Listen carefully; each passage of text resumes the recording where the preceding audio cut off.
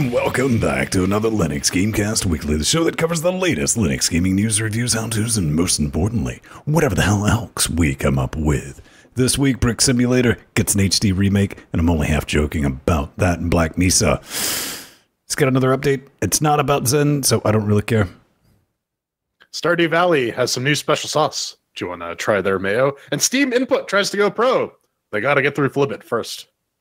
There's a Wipeout-style racing game coming. Would it be too much to ask if it doesn't suck? And the GPP is dead. Long live scummy GPU company practices. I'm Vince Stone here at LGC Actual, switching the bits, doing the Nightmare Fuel under the Linux as I do every single week. Joined by the now powerful man up north. He's not Santa Claus. Nay, he's Toronto's own Jordan Svang. You know him. He's there. Look at him. Hello. That is so terrifying. I'm here. And I'm in this room right now. Hey. Britannia, Space Britannia checking in. That dulcet tone of confusion. Hello. Yes, his confusion actually makes a sound. That's one Pedro Mateus. Joining us together with a Chat Realm Dynamic, keeping it real, keeping us semi-honest in doing that Nightmare Fuel, but helping us form the most important part of this horse and buggy show known as Cocaine Voltron. I'm going to have to say, Jordan, you have the best what we've been up to this week. Actually, you have the most expensive what we've been up to this week. In more ways than one. Number one, we had a fucking windstorm in Toronto yesterday, and it trashed my air conditioner by launching it from my window onto the floor, just completely smashing it. I thought it was pretty secure in there, but I guess I was intending people to push out against it, not in against it. I also pulled the trigger on the 1080 Ti. I'm looking at you in like double 4K vision right now. I finally got that set up. But you're welcome, because now next week they're going to announce the 1180 Ti for half the price and double the performance. Yay! So. I'm looking forward to that. What's up, Pedro? Well, over here, I'm running Solus now. Last week I got the M.2, and so on Sunday I decided, you know what? Let's go ham. Let's put Ike's little teeny tiny distro to the test. I've already run into a couple of teeny tiny niggly issues. They're really teeny tiny, but yeah, I hit Ike up on the Hangouts like, yo, this is an issue. He's like, yep, fixed it. Pretty good. It's pretty good. Tell me something, Pedro. It's weird, right? That you can just go to people now. Like I have a problem with Solus. I got a problem with the NVIDIA drivers. I can go to Aaron. I got a problem with like F&A games. I can go to Ethan. It's just like, hey man, you mind taking a look at it for like 5 minutes? It's such a weird position. Yeah, I figured it out. Solved it. And for the low price of 5 years of Saturday nights, you too can get that. I don't have a whole lot to report. I had a bunch of charter critters crawling around my house, practically infested, looking at an issue with their connection. It wasn't getting maximum speed, and what we're paying for this to bring this distortion to you. It's like, send me some people, and they sent all the people, like bucket trucks and a couple of critters. I listened to the pre-shows, and you can find out what I said to one, and it was very Walter White-ish. But I said stuff to them, but every week we do need to say something to the horse. Yeah, I mean, shit, I had something, but I lost my train of thought. It's the Steam! Too soon. I didn't have the thing set up. Do it again. Steam! Linux. Update Of the week. Off to a great start, ladies and gents. All right, fine. It's happening. Ron Paul Dudgev. All right. Switch Pro controller support via Steam Input. We covered a story last week about some guy who created a user space driver for the Steam Pro controller over the USB and not quite over the Bluetooth just yet. And then Steam's like, "Yo, dog, we got you covered." And now the Steam Pro or the Switch Pro controller is supported via Steam Input. If you go into big picture mode and do the setup thing, it'll recognize it. They have a couple options too, because I don't have my Switch controller. I can use those like a visual aid. But the short version is that the A and the B button are switched, which fucks up a bunch of people. It fucked me up while I was playing Axiom Verge on my Switch, because I kept hitting A, but like A is cancel in Verge because it's B in the Xbox controller layout, And after playing a bunch of Switch games, it's like, it's awkward. And Flibit had some issues about that as well, including Steam Input about how it just kind of hijacks everything and fucks with things. But he was a little concerned about it being the mode to switch the X and B buttons being a global layout thing. He said it should be a per game layout thing, which I agree with. But there's a whole rant about that. Pedro, do you want to talk about that?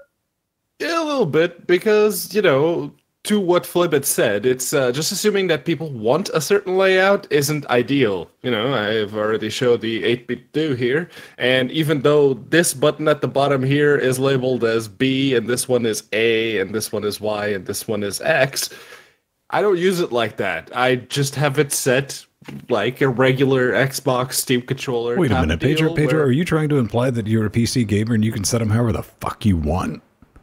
Yes. Okay. But a lot of people don't really know that. Even though they're PC gamers, they tend to just stick with the default. And if Steam defaults to the Nintendo layout, it's going to cause issues, and it's going to cause a lot of people to say that it's broken, even though it actually isn't. And you can change it. It's just not a whole lot of people know about it. But yeah, it's great to see the Switch Pro controller being supported by Steam Input. That's great. That's awesome to see. It's good to see Valve is actually doing something, even if they're not releasing any games or curating their own store. But it is just defaulting to the non-standard layout because that's how the controller is etched on the buttons. No, don't do that. Yeah, I don't know. Listen, if a lot of people get upset with it in a week or two, Steam will make a change. Mm-hmm. Barring that, they won't do a damn thing, and you know it. Old school shooters. Let's get into some updates for the Steamy hotness. Yes. So we talked about Apocryph a while back, and well, it's out now. Since April 27th, it's come out to neutral reviews. I did send the developers an email. It's like, yo, can we get some keys for that? And they sent us keys. One of the keys was a duplicate, but they, after I pointed that out to them, it was like, oh, yeah, there you go. So we got keys, so chances are we'll be throwing chairs at some point. I told you when you said that, you should have been like, wait a minute, you fell for that? Okay, send us another one then. There's like 8 more keys. By the way, ignore our G2A email address. It's an old school style shooter type of thing. I really want this to be like Strafe is to Quake. I want this to be the Strafe of Exen. Something like that. I really want that, but Ven, you tried it. You had some issues. Yeah, I would have tried it a lot sooner, but you're 100% right on that first key being a duplicate, because I had a few minutes and it's like, boom, duplicate. It's like, God, I don't have time for this bullshit. I tried it a bit later, and I'm going to say, if you're really trying to do something Hexen-like, that looks all right. It probably shouldn't run like poo on a Ryzen 7 with a 980 like this does. I mean, we're talking 1080 too, low ball resolution. Struggling to hit 50. Struggling. It's just like in the good old days when you had the build engine and like your computer couldn't run the freaking game. No, man. It's retro, man. It's retro. It's intended 100%. I wanted to go into the options. Like, does this thing have an option for like to enable DX and SX for my i386? I don't know what the fuck was going on, and I turned the graphic fidelity down. I mean, it's not a bad looking game, but it didn't really help. I wasn't tapping 60 on this at any point. Well, the other thing too is this isn't the first like old school style game that kind of runs like ass that we'll be talking about this week. No. But more on that a little later, I think. Mm-hmm. Yeah, just the one thing. It's the minimum requirements for this game. They list GTX 9800 GT, something like that. I don't think you tested it with that low a graphics card, at least not on Linux. So, sad. Stay tuned for that, man. But it is currently $19.95. What Stinky Cash is. But if you're looking for something maybe more in your price range for the low price of free, that's right. Battle of West North. It's the thing, we've talked about it, and it's currently available on Steam, which is good to see open source projects making their way to Valve, because I'm sure that pisses off all kinds of people. Go ahead. I think this is game number 2 that's open source. Probably. Oh yeah, that was the shootery Quake 3 engine based one. Warsaw, the Dead game. Yes. Okay. Warsaw. Yeah. Okay. Yes, the Dead game's also on Steam. Yes. If you don't know what it is, never heard of it, it is an open source. Hey man, I like that. You say it right there. A turn-based strategy. So I don't like it personally, but I'm just glad it's here. Multiplayer maps, all that. And the main reason I like seeing this is very simple, because it's a good way to keep games updated. It's one of the reasons I don't use, like, I really wish GOG would get their good old shit together and release the Galaxy client, because once I was like, you see the Steam, like, wait a minute, it just auto updates and it tells me if updates are available, and I don't have to have a games folder with different versions that might be mismatched if I want to play multiplayer with other people. It's like, fuck all this is great. Also the whole multiplayer thing too. Exactly. Integrated. Exact correctamundo. Now, what I'd like to see, you had some things, Jordan, with how we could get more open source games on the Steams. Yeah, just because, like, normally you can go to their website, right? But Steam is a storefront, so introduce like a pay what you want mechanic for open source games, because it, if you can buy it on Steam, give them like $5 or whatever. Hey, you get continual patch support, you get the multiplayer shit, and you're helping out an open source project, because Westnoth has been around for fucking ever. Like, if you're an OG Linux gamer, this was like one of the few games that you actually had to play that was like in a functional state for a good number of years, and they could definitely use some financial support. They've been a stalwart mainstay, so yeah, it would be nice if Steam enabled that. I think in this magic moon dreamland I'd like to live in, if Valve would do just one of those random acts of not being an asshat and let established open source projects, especially games, on Steam for gratis, no charge. It's like, here. Yeah, because it's $100 to get on the stores. Right. So, and you have something that's been around 5-6 years and it's established, and it's like, yeah, man, because holy shit. Okay. Did you see somebody genuinely released, unfortunately not for Linux, I've already sent them an email to see if we can get a Linux port of this. Asset Flip Simulator was released on Steam this week. And it clearly says, this is nothing but fucking assets flipped directly to the store in the bare minimum configuration Steam would require to be a game, and boom. Right on. They got right on. I mean, that clearly in their description, what they were doing. Yeah. Proving a point for $100. Mm-hmm. I'm totally behind the Valve just doing the pay what you want thing for open source games. Preferably do the itch.io model of pay what you want, where people can just go, oh, I don't want to pay anything because it's an open source game. Fine, you can do that. Or I like this game. I want to give the dev some money. So you give them some money.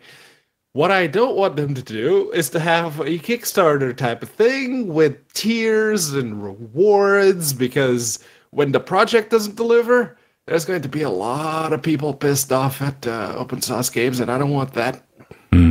Ooh. I don't know, or just make it 99 cents or something like that. So, yeah. Sure. I mean, to that point, again, have Steam have like a continuous development model so that so things like Distance can just drop the pretense of being a released finished game. I was about to say they already have a continuous development model. It's called early access. Yeah, and no one really seems to like it all that much. Oh, they love it, man. Manos is back, bitches. Yes, well, it's a mod, to be fair. Yeah, and it's a mod that I wouldn't have even given it a second look if I hadn't looked at the author. It's like, oh, Cheeseness made this. You may know him as the person who ported Day of the Tentacle and a couple other Double Fine games. So, hey, he made a mod for Hand of Fate 2. And he says that it's a narrative-focused, on in parentheses, no combat encounter chain. You'll get to know and spend time with a pet claw troll named Ruben. who has a big heart, yes, and Heart more on. enthusiasm than sense. So it's if you like the narrative bits in Hand of Fate, this may be your jam. The combat needs work, but I didn't, hate it as much as Ven did. So No. Listen, the combat was passable. It was enough to make it. I continue going on because I could get through this card bullshit and finally get to something, Vin Smash. I enjoy that. Simple human being. Fuck off. However, once I discovered that you can just roll your way out of every plausible situation in the game, that's what killed it for me. This is like regular Hand of Fate minus the bits that I actually kind of didn't hate. So, not my cup of chainsaw. Jordan, do you have any thoughts on? You kind of liked it, right? Not this particular mod, but the game itself. I mean, it was all right. Like again, my problem was just Glowing endorsement from one Jordan Swift. Yeah, absolutely. No, the only thing I can think of is like, man, I really hope there's like some really fucked up, like terrible ending to this. That's just like you gotta fucking take old Ruben out back and saw his head off. Hey man, maybe you can take old Ruben out, saw his head off, and bring a friend. Yeah, all right. This is so people. We've talked about the I guess the mystery of Stardew Valley and how people seem to get addicted to it constantly. And they're gonna add something new to make it a little more addictive. They got the multiplayer now in beta. You can opt in via Steam or GOG. They got direct IP connections. They got friend support for either Steam or GOG Galaxy. Well, I mean, really only Steam because that's the only thing that matters, at least on this show. And yeah, you gotta build a log cabin for your friends before they can come into your game. And after that, it's just all regular Stardew Valley, but you can bring a friend along. Apparently, it's compatible with all the current saves, although they do recommend to back up your shit because things will break. And it's FNA, so I'm curious if it's going to be using Flibbit's special online sauce. So either way, expect bugs. Yeah, I saw this, and it's Stardew Valley. I think Pedro will explain what it is. For me, it's just sit back, kids. Sit back and prepare yourself, because we're going to launch one of the most snooze-inducing LGC live streams in the world. So yeah, Stardew Valley is like that. It's going to be like slightly worse than this show. Just like it's farming simulator almost, where you need to basically set up a farm, get your crops going, then you need to interact with the other people in town. And Jordan mentioned last time we talked about this that the developer said, "Hey, look, the multiplayer beta is almost coming soon," and here it is. That if you give the other NPCs mayo, they like you. So we got, Airwolf cosplay coming. Happy Cinco de Mayo. Stardew. Cinco de Mayo. I don't know. This is one of those jobs. Exactly. That's how my brain processes it. Kenny, Freudian slip. One of these jobs. It's like truck stimulator. It's like that's work without getting paid, man. Okay. Zen Engine hotfix, Pubic release, Black Mesa. It's thing. It's not what you're hoping for, man. This is just like, hey, man, all that lighting and shit that we spent some time reworking because reasons we don't ever want to finish the Zen level because we hate everything. Bunch of gang of fixes, patches. You get to play with the new engine. You get to see new lighting. Known issues. Flashlights don't work correctly. Always run something about outlines around weapons. And where the fuck is... Just finish this game so we can play it and meet the Freemans. Yeah. If you don't know what Black... Okay, hang on. Does this have multiplayer, though? Well, when we get Synergy modded it, man. Yeah. No, they're on the separate engine now, so I don't think Synergy works with it, does it? Okay, let me... they're not going to make Synergy work with it until it's done. That's what Synergy... The guys at Synergy said. They're like, okay, when it's done, we'll make it work. So, relive your Half-Life experience. Waiting for it is kind of like a dual simulation because waiting for that Zen map to get done is kind of like waiting for Half-Life 3. It's never going to happen. So neither are coming, is what I'm hearing. Giggity. Yeah, pretty much. No, they say in the blog post that it's like, oh, we're working on the Zen engine, like Ven already mentioned. It's mostly the lighting bullshit. So they also said that they'll drop the Zen levels when the next engine release comes out, whatever the hell that means. So yeah, if you have Black Mesa, let us know if the lighting looks, oh my god, so much better, it gave me an orgasm, or if it's just more of the same and they're coming up with excuses not to release Zen. Now, I do want to point out that this latest update does have one new interesting feature. Oh? It no longer launches on my Linux box. Fascinating. I mean, it doesn't even... And ultimately, I'm not going to spend time until they get done with Zen, so I didn't even bother to like detrace it or anything. It's like, whatever. It'll get sorted. Updates. Rise of the Tomb Raider. We talked about it last week. It ran through the ChairQAsition. Feral's out. They get a little patch for it. It's a public beta. You can drop into it, right-click, go to Properties, head over to the betas and updates. It's public. And it supposedly might help reduce some of the spite noobs that are most definitely a thing. I think everyone's had that experience. I forget who it was on Discord earlier this week. It's like, I love watching people. Oh, it was Steve-O. He's like, yeah, I like watching people because, in the Discord it shows, it's like, you see him playing Tomb Raider and they just get out and he's like, I like watching that because that shit crashed. And well, I mean, to be fair, Pedro, you tried to stream it and that shit just failed. Yeah, no, that was horrible. Even though the frame rate on the preview window on my end was smooth, it was coming out like a slideshow on YouTube, and it crashed once, and the second time it actively froze my box, and I had to SSH in to kill it and restart the X session because that was just gone too. So yeah, no, it has issues. Even on the beta, I don't have access to the PPA what was it, Feral themselves, or who is behind that PPA with the drivers? Oh, you don't need that anymore. They're in the the Mesa drivers or the no. It's a Ubuntu thing. You wouldn't understand. It's once I don't understand Ubuntu. Yeah, good. Keep away from it. Here's the thing: once it gets to a state where I can play it reliably, and it isn't known to hardlock boxes or X sessions. We'll get some multiplayer in an after shows, and maybe we'll play it in one of the other shows during the week. Murder Simulator, Minecraft style. Besiege, that's right. Update not 66 not, man. Yeah, they have a new thing. You can see them building a fucking jet engine. Of course. That is absolutely a thing you can do in your medieval murder simulator, is just build planes. I love this game. Jet planes. Why the fuck, God? Yeah, this game is fucked. It's great. And now they give you the option.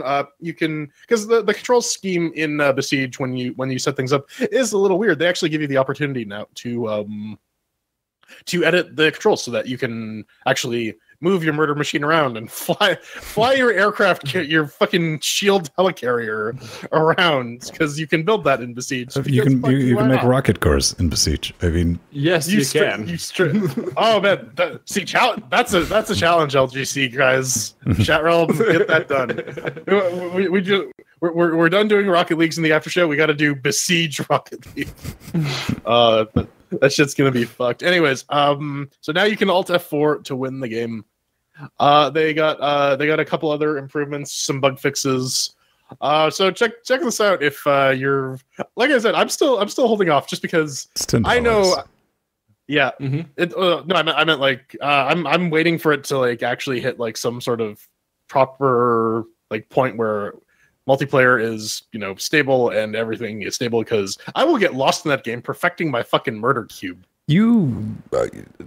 What Jordan says is the truth, because just the multiverse that we played, I was like, come on, Jordan, let's go. And he's like, give me a minute. Yeah. I gotta fix this and that. Yeah, no, this is one of those games where like I didn't expect to be as sucked in as I was until It's like, oh, this is Legos. All right. Yeah. Autism mode activated. Dun, dun, dun. That's going to do it for the updates. Let's talk about some of the new games that are now available for our face organs. Yeah, like Basingstoke. We talked about this a while ago. You can, it's a one hit point stealth roguelike. So you got one hit. If you get hit, you die, and you got to sneak around Basingstoke, UK. So you can maybe find Pedro and light him on fire if this video has anything true about it. West of England. I'm in the east. Just. Listen, it's all England. It's like freaking 3 centimeters across. It's a very tiny country. Yeah. So it was in early access. It's out. The fucking price on Brad is a little high for 30 bucks. I mean, come on, at $30, you gotta expect it to roll a sausage or two. I mean, yeah. And hell, even Steven Sausage Roll is like, no, this is a fuck you hard game, and you will get your $30 worth of time out of it.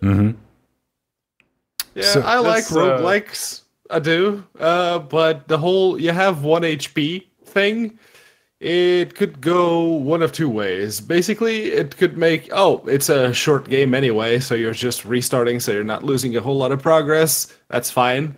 But if it could get really repetitious if it happens to be a longer game and you need to be able to survive for an extended period of time to reach any of the quote-unquote checkpoints or whatever they have. I did send them email, they didn't reply, but yeah, I am kind of curious to see just how good this could be. Yeah, 100% on that. I'm definitely curious. I'm not $30 curious, much like Steven's Sausage Roll, but hey, Pedro, haven't you ever wanted to play what if like Borderlands, but it was a racing game? No. Too bad. Not necessarily. They made it anyway. So this is Trailblazers. This is a Wipeout type game thing. It's been they had a little competition a while back where you could design one of the ships, and if you got it, it would be in the game. And this one is that one that you have a sort of co-op thing where one player goes on ahead and paints a track. And the other player on the same team will get a boost, or if you're playing single player, you could just do one lap and paint it right. And if you go down a specific path that the AI opponents or the other people playing against you don't, then you get a speed boost whenever you go over your own color. And I have been wanting a Wipeout style racing game for a while, and I'm really, really hoping this one doesn't suck. Please let it not suck. Now, in all fairness, on Linux, we have a couple of Wipeout-style games, and they're all dog shit. Yeah, that's why I'm saying, please let this one not suck. I mean, we don't have much of a bar. Just yeah, don't be a crap Android. Don't have much of a bar to suck. I mean, you'll find out in 2 days when it comes out. It does require a controller. Yeah, and unless this thing's like okay, if this thing doesn't have online multiplayer, it'll shut break. I know that's literally what I was checking right now. I was like, wait, doesn't have fucking Okay. Good on you, Super Gonk. After show. Hey guys. Yeah, you call us. We can sell some copies. That's definitely a thing. Brick Simulator. I'm only Chubricka. Chubricka? I don't know. I'm only half joking. Arcade shoot 'em up, dodge orbs. That's right. Orbs are a thing that you must dodge. Destroy them with different weapons and superpowers. Pick up bonuses and crystals to improve Chubrick. Honestly, listen. The only reason I included this is because I wanted to make a Brick Simulator joke, and I'm not ashamed of it. So seems legit. No, it doesn't look particularly engaging. If we're being, I don't even know what the fuck it's about, man. I don't even know what it's going to cost. Arcade shoot 'em up, dodge orbs, destroy them with different weapons and superpowers, pick up bonuses and crystals to improve Chubrick. The most informative thing. Listen, man, I've watched this trailer. The most informative thing on this fucking page is the notification that June 1st is 3 weeks from now. Yeah.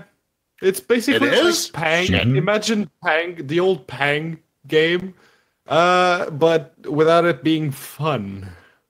Or charming in any way. I don't know. I mean, it's like Asteroids, but with a walking thing on the bottom. You just run back and forwards with a brick on its head. I hate to point out that Strider was the only one that got the Pang reference, but yeah, there we go. All right. Is that like the southern version of Pong? It's Pang. No. Anyways, Sid your hate mail to Jordan. People under glass. aquariums. Mega Aquarium is a game where you build an aquarium and watch people watch fish on your aquarium. I'd see. Here's the thing. I played a lot of Sim Safari back in the day because like that was like lonely. one of. Yeah, I was lonely, and that was like one of 4 PC games I had. Because my parents were very, very strict on the ESRB rating stuff.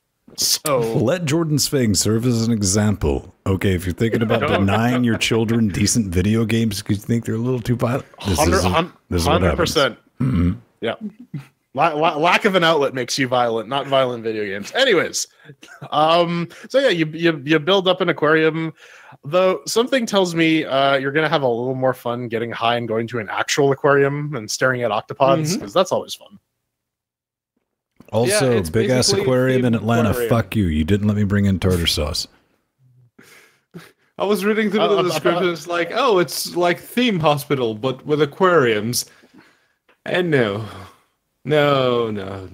What is listen, I don't know. When I see something like this, I'm like, somebody is genuinely going to enjoy that. And Flying Spaghetti Monster, bless them. For everyone else, what the fuck's wrong with you? Oh, dude, it's totally like fucking Farming Simulator or whatever. The people who are going to be into it are going to be super into it, and that's the demo they're targeting, right? I get the point. I get the point of Farming Simulator because with American Truck Simulator and Euro Truck Simulator, it gives me that that zen feeling of catharsis of just doing a thing and driving a truck around. I get that. But this I don't get. Yeah, drowning fish. No, not unless I can pour like bleach in a corner and watch them all run to the other side, man. Listen, that's so confusing. It makes this next thing. I was just gonna say. Go ahead. The system requirements just require a 64-bit processor and operating system, so you don't even need to run Linux to get this up and running. You just throw the disk at your computer. At your CPU, right. Just a CPU. Yeah. All right. Signal Simulator. It kind of reminds me of like Surgeon Simulator via the aesthetic, but that's basically just pretend to be SETI. You are Jodie Foster in the movie Contact. You have to go rebuff. See, that would actually be a fun game. Like Matthew McConaughey is trying to sleep with you the entire time, and like you got to stop him from doing that. I'm trying to like make up with your dead father. Carl Sagan shows up. I don't even know where I'm going. You're trying to make up with your dead father that's actually an alien. Matthew McConaughey, you're like, what are you doing? He's like, all right. Yeah. Hey man, this is influenced by SETI. No shit. You're in the role to find signals of extraterrestrial intelligence. English. What do? You download raw data and decode them. Man, you know what? Save your money. Save your $19.99 and just like download SETI at home, crunch some numbers, and pretend that you're looking for aliens. Help SETI, yeah. Actually help help the folding guys with finding a cure for cancer. Just do anything else other than play this game, please. Or mine Bitcoin. Well, this game might mine some Bitcoin. It's like, no, it's going to help SETI. It's like, no, it's clearly not playing chess. That's the thing. All right, I think that does it for the Steam Linux update of the week. Coming soon is the Steam regular non-Steam update of the Steam week. I don't know. We're gonna pad a very short segment by talking a lot about the NVIDIA GPU. New segments next. That's what he's trying to communicate. He needs to start. No. It's time for Chat Realm Appreciation Hour. Yeah, I'm bringing that one back because I honestly couldn't think of anything else as we get into what the hell, man? What you've had all week, and that's the best you can do. Yeah, and it's not even an hour. It's like Chat Realm Appreciation, like 23 minutes because we have nothing in this segment. Listen, but so here's the thing, though. We have all the time in the world for you, especially those of you who go to LinuxGameCast.com and click that support the show button that has all sorts of affiliate links, Libra Pay, Amazon affiliate links, Newegg affiliate links, Humble affiliate links. We got Bitcoin, We got PayPal, all sorts of good shit that you can click on and enter your credit card number to give us financial support. And of course, we got the good shit at patreon.com/LinuxGameCast. The thing that funds literally 5 days a week of Linux Gamecast content. Correct, Amanda. That is ridiculous. Like this is almost a broadcast network at this point. Hey man, we were talking in the middle of the show. It's like we effectively you lot have made all this possible. You're financing this because we decided to do this risky ass bullshit idea of like, hey, let's do a crowdfunded show, and patrons helped made that happen. But Pedro has a show on Tuesday. These are our own separate shows. Jordan does Thursday. I do Friday. I think we're going to have a ratings war this month to see who can do the most amount of views on YouTube. I'm sorry, Jordan. I just thought that might be a fun idea. Yeah, it could be like a ratings race / you know what? Never mind. Hit the eject button on that. Anyways, becoming a Patreon has a lot of risks. Thank you, Pedro. That was the joke. Thank you for saying it out loud. You're very perceptive. Not subtle. Fuck at all. Become a Patreon. Get access to Discord. You get early show note access. You get your name in the credits when we do the big Star Wars crawl at the end. You get access to uncut VODs. You get to go on game streams. Hey, we had Empty randomly show up on Thursday because he's like, "Yo, man, I'm on Patreon. I want to come into your multiplayer game." And we're like, "Sure, buddy. You can come on in." Hell, you can even buy your way onto the goddamn show. And it's like $4 a month. It's very, very cheap. You get a lot of fucking content to go along with that. So I'm not going to say it's worth your time and or money, but it's totally fucking worth your time and or money. Discord server business can hang out with us the rest of the week. Indeed. And where's Frank at today? Let's see if I can pull up Frank's live feed. Frank, are you with us, buddy? Oh shit! He's back. Starting in the gym war. Yeah, he is starting nuclear wars. What are you doing? Maybe you're even like, why is Frank? Who is Frank? Frank is the skeleton. He is our man. He holds the fine, upstanding cannibal wall, a list of the people helping us stick together the studio, going that extra mile to basically enable cheat mode for us. And don't worry, the credits are all listed. Anyone who picks up anything up to and including UPSs, which totally happened, Mike G, straight hooked us up. You end up on the fuck wall. I think we're officially out of room on fuckwall 2.0. We're going to have to go over to 3.0. We got to work something out. But if you do that, you also get to type in basically anything you damn want off of our wish zone, and I'm going to have to read it out. So let's make use of that. Mr. G. Gonzalo, he says, Brother Vin, hopefully this will keep the lights on when all else has gone dark. Use it in good health. Also, be careful not to drop it on your foot because my dumbass might have dropped a microphone stand piece on my dumbass foot and that really hurt. No, like legit. Thank you. This gives us a fighting chance, a 50-50 chance of when the power goes off, of us still being able to stay on the line without effectively 45 minutes of downtime of having to reset everything back up. And this is not some, jive ass APC, man. Turkey. Check it out. I got a beauty shot right here. There it is. It's currently working right now, and that's pretty awesome. I think we got one more thing we got to talk about though with that thing you do on Friday. Friday. Oh yes. Fubar. Oh yeah, man. You spammed everyone on YouTube earlier. I did because I love everyone so much. I thought I would let you know that we do the Fubar show, and I put it in its own playlist just to organize it. And sorry about blowing up anybody's feed for that, but if you go to our YouTube web zone, you can do that. Hey man, we got this new UPS. You want to test it? Yeah, sure. Hey, well, Netflix Chaos Monkey this shit, man. Just start unplugging. Pick up the power. See what happens. This will work. This isn't the stupidest thing we've done. Not by a long shot. No, that's straight up Netflix's reliability engineering technique. Hey, let's kick out a power cord and see what happens. All right, hang on. Stay up. We're good. 3, 2.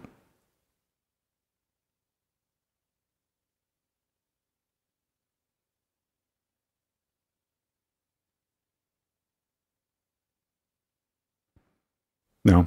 All right. Fine. No. Okay. We tried. Nothing happened. Okay. Nope. Let's talk some shit about NVIDIA.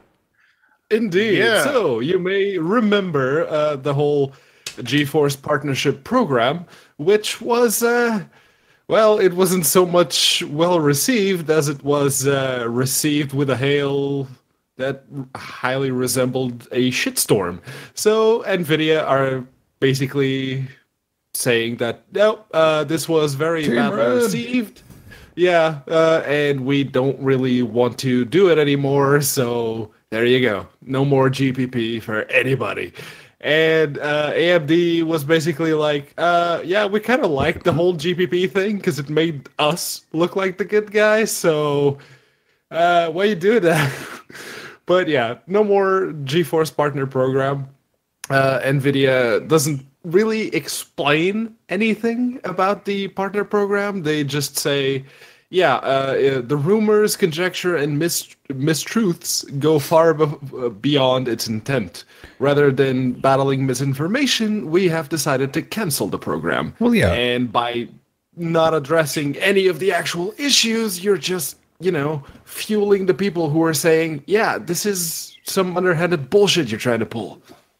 Quite possibly. One thing I do want to mention, real quick about, because I saw Strider says the Anvil. The Anvil was the first thing I ever ordered with Amazon Prime shipping, just because I wanted to test that business. Where the UPS was shipped, which is to my rental property, the dude who manages the property for me is like, did you order another Anvil? He knows. It's like, what the hell? All right, back to bashing NVIDIA, as we are often want to do, man. What the hell, NVIDIA? No, we're NVIDIA shills. We love no, absolutely. Are we being shields for NVIDIA? Is that what we're doing this week? Hush, girlfriend. I have a tablet here. Let Daddy talk. Misinformation. Misinformation from those contracts that effectively had NDAs in them. Man, who would have thought about that, NVIDIA? No one saw that coming. I just don't like how they're like trying to phrase this as like, well, this has turned into a distraction and we're a little company and we got like 3 engineers that could work on this and it's distracting them from the man. Fuck right off. Seriously. And here's the thing too. Like what it says on paper is fine for NVIDIA, but it sets a precedent and it sets an implication. And that's what people were actually concerned about, right? Mm-hmm. They're like, oh yeah, people can totally create their own gaming brands and whatnot, but people don't pay attention to this stuff. People will see turbo graphics, fucking Strix, whatever, and they'll be like, oh, this is the card for me because this has all the fucking YOLO attached to it. Yeah. Ultimately, at the end of the day, we need to thank Hard OCP because they were the ones who originally rolled out with this, like, yo, sketchy shit. Form your own opinions, but warning, sketchy shit ahead. But no, who was it, Pedro? Did you have a good point? Yeah, lo and behold, you did. The companies have already, drank the fuck out of this Kool-Aid. And they're like, shit, okay, well, we're coming out with AMD branding things like NVIDIA totes it and demand in the contract that we can't talk about. What the fuck is up with that? They're like, wait a minute. What? Okay, we've already started the process of like think about it, man, new packaging and stuff like that. What do we do with this? It's like, I don't know, man. Jordan, was this like just like reaching for the sun? It's like, no. Melted wings. I don't know. What it basically boils down to is the NVIDIA marketing department crunched the numbers and they figured, you know what, the money that we'd make on enforcing the GPP is probably less than what we're going to lose in terms of bad publicity. But here's the thing, NVIDIA, you don't have to worry because you know where the real money is? The fucking enterprise unscientific GPU market. You know those guys who will drop a couple $100K on bulk ordering scientific GPUs? Yeah, you still got that market on lock. AMD's not touching that at all. Got to give AMD a little bit of credit, man. They're throwing a little bit of shade was pretty decent on this. They're like, yeah, by the way. Yeah. Right. It's like, NVIDIA is doing this really shady thing and we're not. Okay, look, everyone, we're the good guys. We're not forcing you to sign an NDA just so you can sell our GPUs. But Now, yeah, here's the other thing too, is that if AMD was in the position that NVIDIA was, they'd try the exact same fucking thing. Absolutely. Of course they would. 100%. 100%. No, my Solus Corporation is morally superior to your Solus Corp. Oh, anyway, let's talk about new Drivers. drivers, NVIDIA drivers. They're out. New support for new GPUs, GTX 1050 with the Max Q designs, the Quadro, basically 2 pieces of kit you can't afford. And ultimately, end user, what you're going to see from this, they've added some Spear V optimizations to try to make up for some of the nonsense in the last couple of driver releases, preferably the last one. There is a little bit of performance increase. One thing I always like to test with Vulkan is Serious Sam BFE into the Spider's Nest. It's the second level in BFE when you walk through that lighted area. Which, oh yeah, if it's pitch black or not, yeah. Well, no, it's not even that, just the performance, because that is just brutal, and it's managing to stay over 100 frames per second at 1080p. So that's up from 89, 90 with my 980. So good on that. A couple of updates. Added some EGL reporting for NVIDIA settings. Nothing really crazy. There's an option to, what was it? You can kind of back out of some of the Spear V junk. It's an environment variable. All right. Yeah, if you're having issues or with they give you you can disable it and go back to the old way of doing things, which should give you well, it doesn't give you any of the improvements, but it should let whatever it is that doesn't work right now keep on working until the developers of said thing fix it. All right. They also added the support for the latest version of Xorg as well, which I found out because I wanted to. This prompted the removal of the 460 was when I upgraded to Fedora 28 this week because it got released, and brain. The 390 drivers are just like, no, this version of X is too new. I don't know what the fuck's going on. So you got to upgrade to the latest, the 396 2460. .48 .Thursday. .192 .168 .Monday Tuesday Wednesday Thursday Friday Saturday. Hey man, I mean they work. They didn't fix my Tomb Raider problem, so they work for that. No. Whatever. It's still crashy. Yeah, this 390 series of drivers have just been a hot junky mess. So hopefully that shit gets sorted. So let's go from NVIDIA to Mesa. Yes. Specifically, the Vulkan Rad-V driver for Radeon users, and they have now enabled out-of-order rasterization by default. Now, this was already in the driver. You could enable it with an environment variable previously. Now it's enabled by default, and you can disable it with an environment variable if you so wish. They say that you really shouldn't expect too much of a performance improvement, more than 1%, but the gain seems consistent, according to Samuel Pinochet. Yeah, something like that. So, performance improvement for Rad-V. It's always good to see. It's even though it's a conservative implementation on their part, seeing a admittedly negligible performance improvement, but one that is visible across the board, that's pretty good. That's pretty good. It's so good. You copied my thing almost verbatim in the show notes. But no, Plage Marissa strikes again. Absolutely.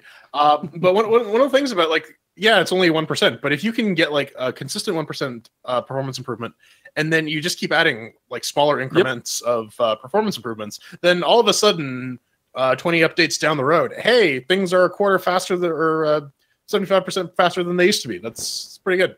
Yeah, so, man. You can always just blindly extrapolate, and that always works and stuff. Absolutely. Math. It's math. Don't you understand numbers? No, I can't count. I can count to purple. Don't make dolphins cry, baby. Well, someone made dolphins cry back in the day, and it was called WX Widgets. And if you have a little bit of time on your hands, you can read the embellished story of the Dolphin emulator. They have some pretty pictures, some Zelda pictures, and they tell their story of how the emulator started And all was great until someone cast a shadow on the fact that WX Widgets was bound to die sooner or later. And then they decided to move to Qt, and there was dissent in the ranks because some people didn't want Qt, other people really wanted Qt. But hey, Qt is not a default. They're going to be basically getting rid of all Qt. the WX widgets as time goes on. So I'm okay with this. The WX widgets was cancer, so I'm okay with this. They also added a little bit of an auto updater, so you can keep your Dolphin up to date without having to constantly recompile and everything. Though I'm not sure how that affects the Linux version. What with compilers. Yeah, it seems to be more Windows gear to that one. Yeah, well, I mean, WX1 widgets can just simply die in a fire. Period. Everyone, if you've had a experience with it, I'm rest assured it was a negative one. It's Dolphin. That's good. They're still working. I mean, they're no PlayStation 3 emulator. Breakneck speed. RPCS 3 is kind of the new hotness, yeah.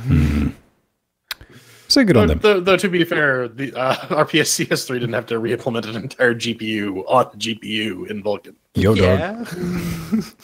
Hey, man, since we're in the business of re-implementation, Might and Magic 8 in Unity, why not? Fuck it. Re-Nipplementation. Yeah. Re-Nipplementation. This is a thing from P. Jasiuk. Links to this is all in our show notes. If you liked Heroes of Might and Magic 8 from 2001, you can get into the game. You can get into a map, and there's a workable GUI where there's a mini map and controls and whatnot. It's still under development, and Homeboy's actually made some decent progress. And I think the 5 months was like the 5 months ago was like the earliest commit that I could find. So most of the maps are loadable. There's the UI as aforementioned. You can check this out, build it. You need the original Might and Magic, which you're probably going to need to get off of GOG to play this. But one of the first things I saw in this GitHub link, one of the first issues is, why not Godot? And the guy's like, because I wanted to use Unity. Although I would actually recommend, if you're thinking of starting up a project like this, maybe use Godot, because it's open source. You can do whatever you want with it. Yeah, but you can't really poo on it. It's like maybe Unity's a skill you want to learn, right? It's not the tool; it's the tool who uses the tool. That's exactly what a tool would say. Tool. You're a tool or towel, whatever. I'm a towel. You want to get high? Yes. Yes. Okay. Thought about it. Okay. That's the thing. That's a little crazy. And again, there's nothing wrong with Unity at all. And I think that's a good learning experience. So let's try to re-implement an engine with a modern engine because, yo, dog, you like engines in your engines? Software preservation, man. Hey, man. It's important, yes. Speaking of engines. Yep. Unreal 492. They have a forum post. It's not a full thing on their blog, but you can download it. You can check it out from the GitHub, etc., etc., etc.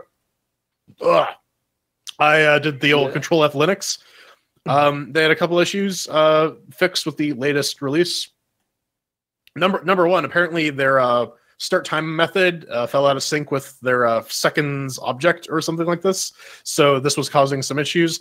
And now you can actually run UE4 games on a machine with less than 2 gigs of RAM. Why you would want to do this? No, you can launch the server. The server. Less than 2 gigs. The server. Because, your server, 2 gigs. Where do you find those elusive 1 gig DIMMs these days? Amazon. Running it in EC2. eBay, yeah. Try to make a joke, but fuck it. No humor. That's not allowed in LinuxGameCast. Oh, quit making things fun. No. No, never. That's cool. It's Unreal Engine. I meant to ask you earlier, Pedro. Maybe you know the Hexen modern. Is that Unreal Engine? It looks Unreal Engine. I didn't get it. Looks like it, but I didn't see any mentions of any actual engines. Yeah, I'll find out during the break. I will open that folder and take a peek. Yeah. Brought to you by Virtual Programming. Okay. That's the thing. It's good to see progress on Unreal Engine because we need it. We need that tools. We need the tools to be better, more developed, and we're still seeing Linux bug fixes. That's always promising because we want a future to where porting houses do not need to exist. Indeed. I guess that's it for the regular ass news. Coming up next, we're getting some fursuits on. It's hot in here, so it's gonna get sweaty and gross. Coming up, Tex-Mex next. What? I don't know. Coming up, Tex-Mex. Yeah, Burritos. We're gonna eat some tacos. We're gonna eat some tacos on stream. It's gonna be tasty.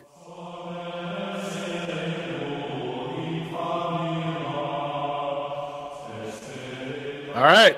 We're back. No fursuits as promised, but we got wizard robes, and that's the next best thing. Wizards are below furries in the hierarchy of stuff I just made up. What about furry wizards? Dude, I demand. listen, I demand. We don't tread into their domain. They will fuck us up. All right. Anyways, this is Full Metal Furies. We're gonna throw some chairs at it. It's from Cellar Door Games. The guys who brought you Rogue Legacy. It's written.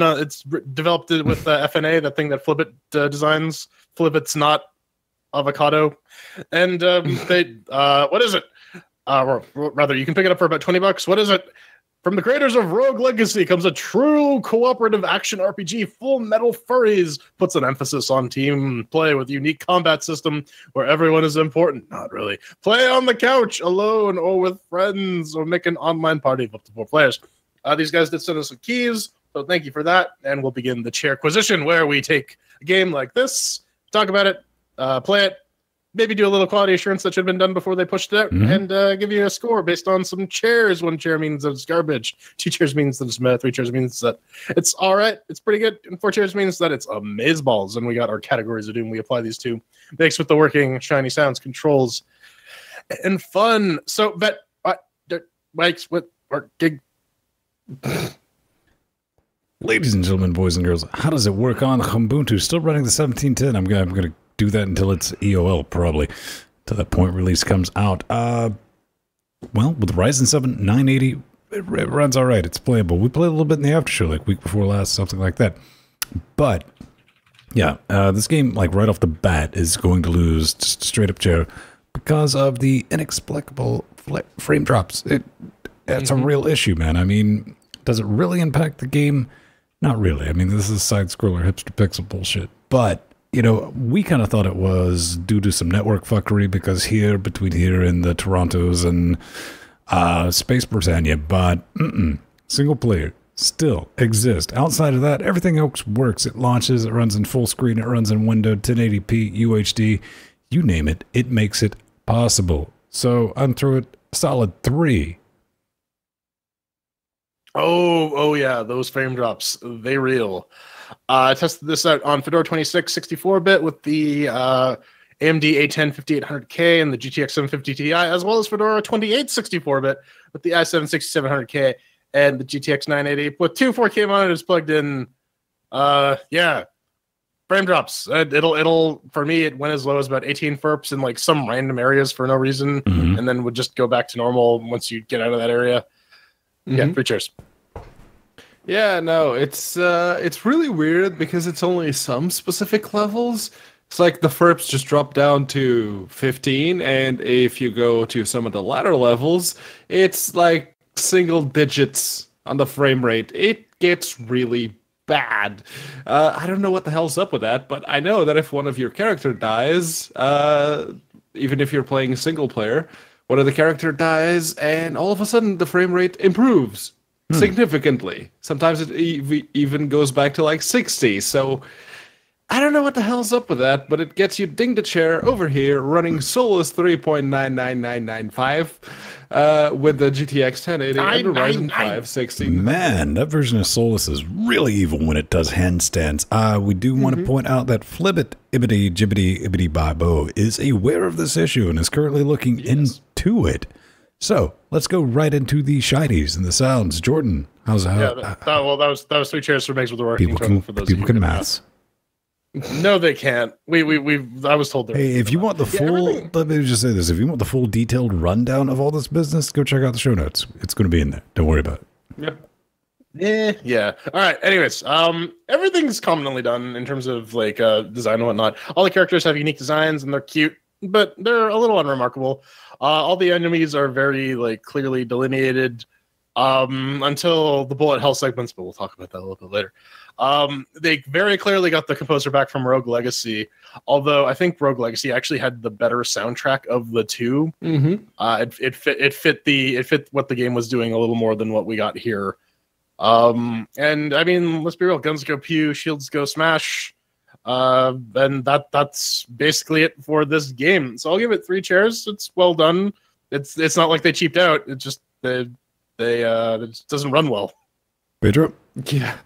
Yeah, it's the one complaint I have is the sharpening. That's in heavy air quotes there. The sharpening filter, it makes everything look odd, like half blurry. Because the game, if you disable the sharpening filter, it's all just hipster pixels. There's absolutely no denying that. But if you enable the sharpening filter even at just 1080p, it looks weird. I get that it's only for people who really hate the pixels and they don't want to see them, but it doesn't look good. I'll give it 3 chairs. Ben? All right, check this out, man. Looking at it, I love it because it's hipster pixel bullshit. But it's well done, hipster pixel bullshit. So you can't knock them for that. It hits that aesthetic. They're going for what they're going for. I mean, 2 years ago, it would have been like a high-end SNES looking game. Now it's its own thing. Hipster pixel bullshit. The only issues I have with it graphically, it's not with the game so much itself, it's with the character blindness. If you have 4 people rocking, you can get lost. Hell, you can get lost by yourself in some of the bullet hell that we're going to be talking about in a short second. But when it comes to sounds, outside of just what we did in multiplayer, didn't jam with it too hard. My time was spent listening to something else because I don't really feel you need it. So there's that. Yeah. With these yahoos, I'm going to give it 3 as well. Yep. 3 cheers for Shining Sounds. Controls. Pedro, tell us about how FNA has ruined controller input. Actually, it hasn't. I have absolutely no complaints about the controls because my 8-bit do NES Pro controller right here worked out of the box, as expected, because it's FNA. Let's face it, if it doesn't, something's gone awfully wrong. And no, it was sensibly laid out. Everything, all the buttons did exactly what I expected them to do. It takes some learning of the different classes to see which actions they have mapped to each button. But it's mostly A does the movement ability, B does the special attack, X does the regular attack, and Y does the like the counter move, or the sniper drops the mine. There's a couple of interesting toying around that they do with the different characters, but yeah, 4 chairs for me. Over here, man, with the Steam controller, I tried it. Aerial controller, Gabe's nipples, plugged it in, worked out of the box, no issues, didn't have to reconfigure anything. Everything's logically laid out too. That's really nice to see. It's side-scrolling brawler, so it's kind of hard to cock up button mashing. They didn't do it, so good on them. 4 chairs. Yeah, on the DualShock 4, everything worked out of the box, got the correct button prompts because FNA. The only reason I'm thinking it a chair is because sometimes I feel like some of the inputs don't register, especially when you're like getting corner fucked by a bunch of enemies. That is a very clear issue, especially like when you and the other thing too, and I'll elaborate a little bit more in the fun section, but the cooldown mechanic, at least for like the dodge ability that they expect you to spam in several segments, just doesn't work all that well. So that's enough to ding it a chair. So I'll give it 3, but still makes it 3 chairs for the controls. And Ven, once you start us off with the fun multiplayer, Full Metal Furies. Check it out, man. It's a little bit of all right. Unfortunately, single player, hella boring, with a big heaping side of boring next to it.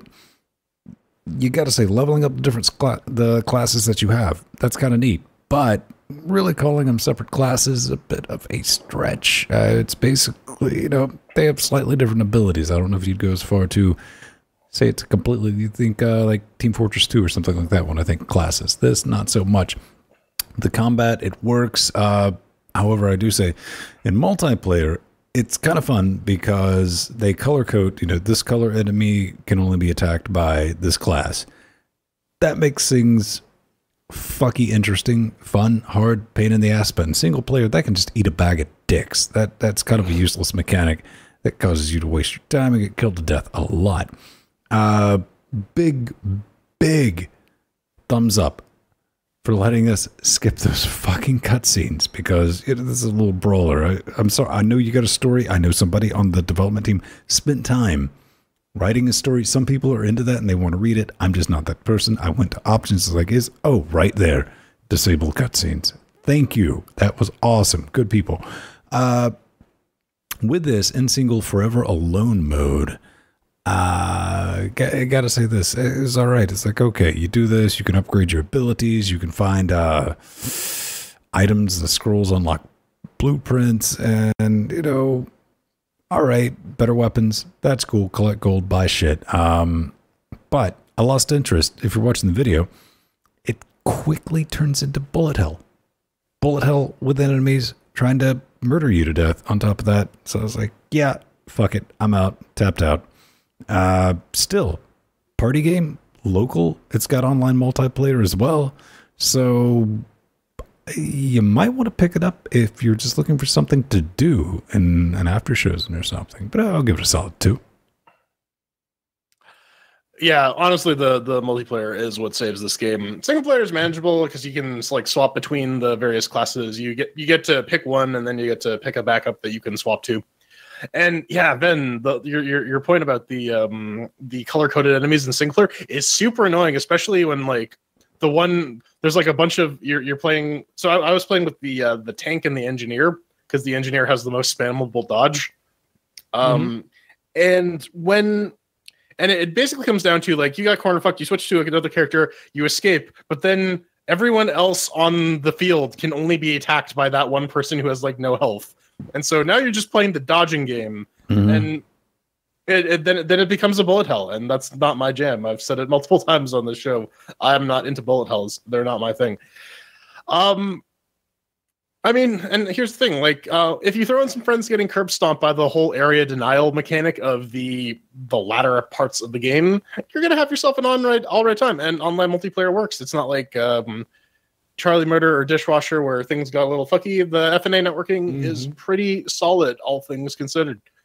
But fun-wise, it's just kind of a middle-of-the-road game. It's Rogue Legacy was, I think, in all aspects, Rogue Legacy was the much stronger game by Cellar Door. This is an interesting take. This is them trying to do something completely different, which I understand. You don't want to make the same game over and over and over again. That's cool, right? But this is not their best. I'll give it a 2.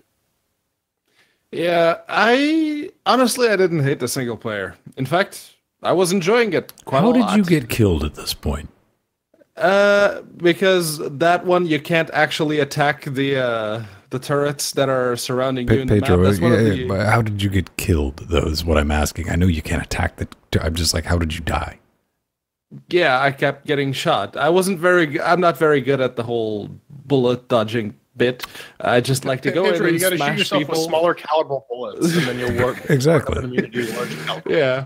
But I genuinely did not hate the single player. I may not be very good at it. I will be the first one to admit that, but I didn't hate it. In fact, I was enjoying it a lot until I got to the point where the frame rate dropped.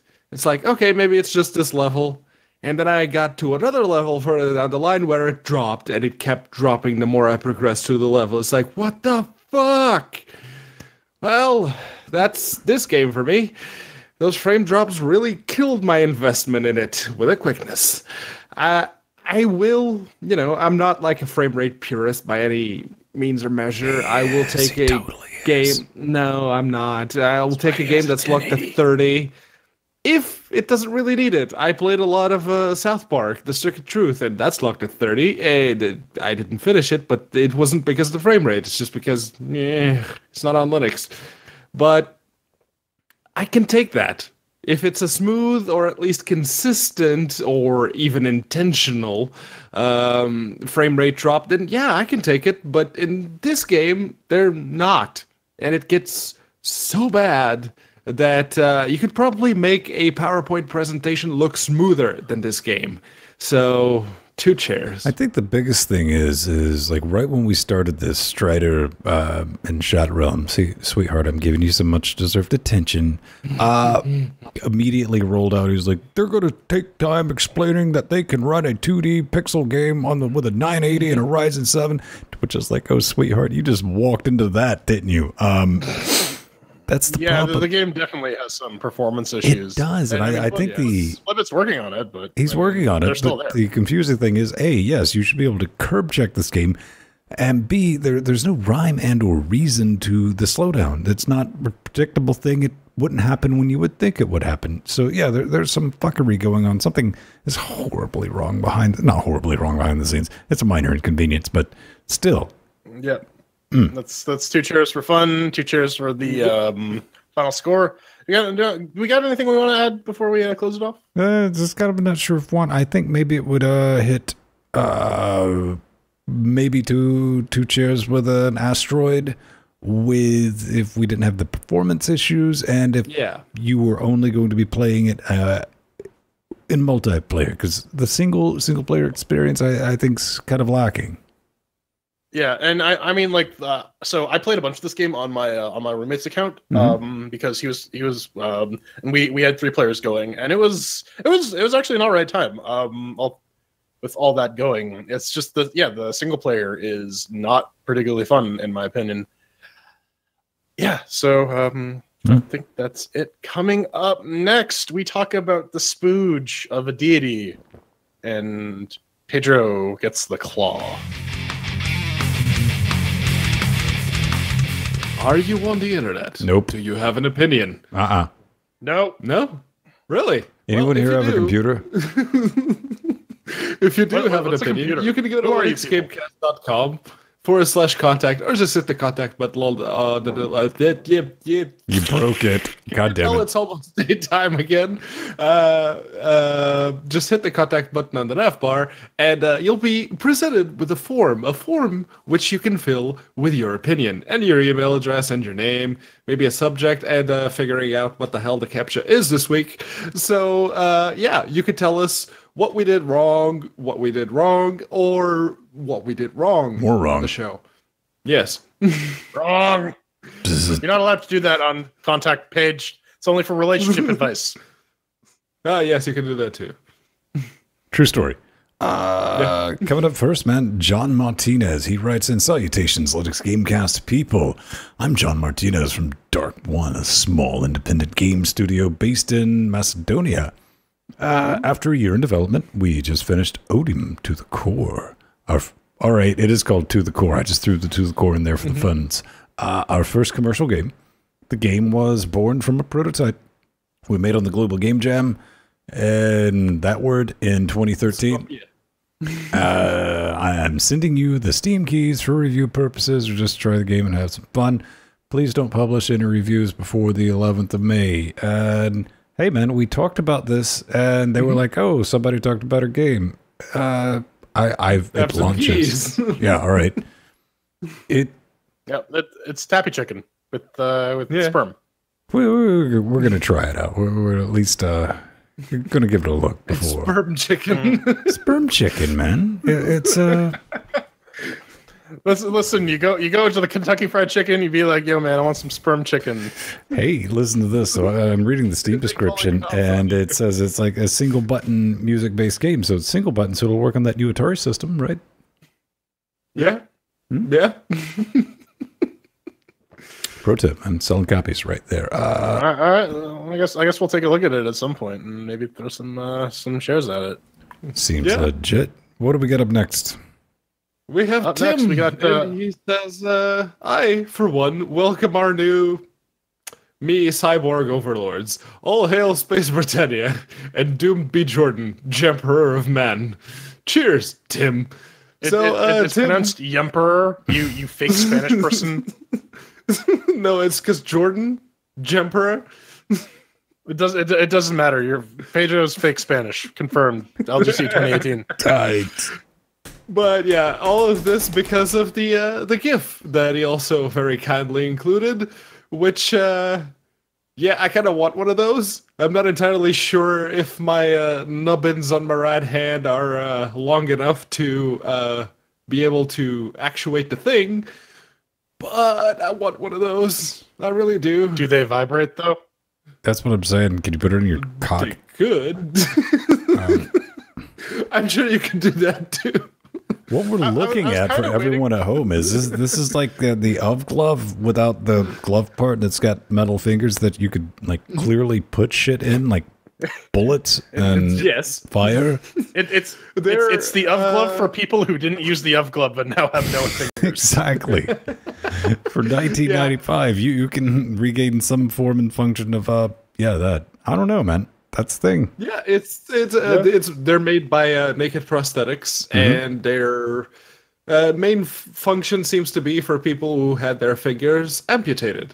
And they're all custom made. I had a look at their website. They don't seem to have an HQ here in the UK, but I want one of those. I want one of those. When I was watching the part about like the guy hammering the nail in, I was like half expecting him to just like slam it into one of the fingers and just shatter it. If you could just get like one permanently locked, you know, yes. Just like, hey, how's it going? Oh no, never mind that. It's malfunctioning. I mean, just on the topic of like modern prosthetics, some of them are getting really cool. Oh yeah, like, man. Just bionics as a whole, man. It's definitely going to be a. This I like because it's mechanical. There's not a whole lot to go wrong. So it's just a bunch of springs and the actuator with that hooks around the nubbins. That's it. Listen, it's 2018. We live in a future where cyborgs exist. That's the long and short of it. Yep. We're not going to do better than that, ladies and gentlemen, because in that bombshell, it's time to cue the music. You can always find us around 9:30 Eastern Standard Time, unless something cray-cray happens, which has been known to go down once or twice. I'm Vin Stone. Find me on the internet, at Vin Stone, on the Twitter thing. Type in Vin Stone into Google. I don't know why you'd want to do that, but I'm there hiding. I'm Jordan Svung, God Yemperor of Mankind. You can find me... Not a show title. At on Twitter. I don't want it to be a show title. I don't give a shit. Plus Jordan Svung on Google Plus. Something pithy. And for me, Pedro, go close it off. For me, it will always be Jordan the Jemperor. If you'd like to say how I'm wrong, find me on Google Plus. That's Plus Mateus, or on Twitter at unaccounted4. I'm just rolling credits. Fuck that, man. Click. Show over. Peace out. Show ends now. Flagrantly psychotic and possibly neurotic and a little bit erotic. The Adam Family. LGC Weekly, baby. I thank all the beautiful party patrons who have made this possible. This experiment, it's a fun ride. Just getting started. Started? Man, can you believe what the hell? Can you believe in 2 weeks this will be going on for 300 fucking episodes? I know, it's terrifying, isn't it? We're coming up on 6 years. That's like half a decade. What the fuck? Jordan can't count. TIL. That's over half a decade. There we go. There we go. It's like 6 years. That's almost half a decade. It's like, how does it work in Canada again, man? Well, those Canadian decades, man. Seeing that Canadian IMAX movie really fucked you up, man. Listen, after 9 p.m. they shut the gravity off in Canada, so time runs a little differently. Please don't discriminate against my frame of reference. It's all relative. Dynafire, ladies and gentlemen, we love you. 5 dudes.